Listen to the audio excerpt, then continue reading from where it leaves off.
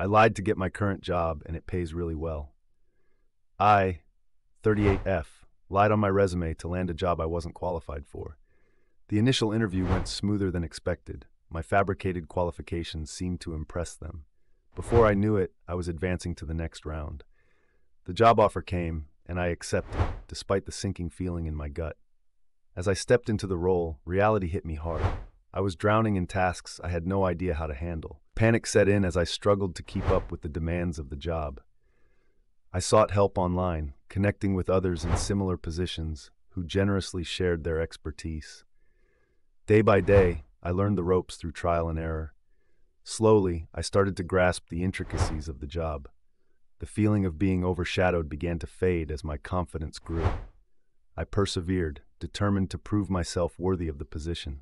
15 years have passed since that fateful decision. I am now a master at my job, a testament to resilience and hard work. The lie that got me in the door has transformed into a success story of perseverance and growth.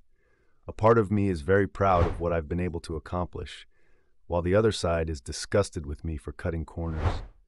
I've never told anyone besides my husband, and he even told me he doesn't believe I really did that. Edit. I'm a senior fraud analyst now. Started off in collections and insurance disputes. Edit 2. I used a computer and pressed tab when typing this post originally. The scroll bar reading format is now fixed.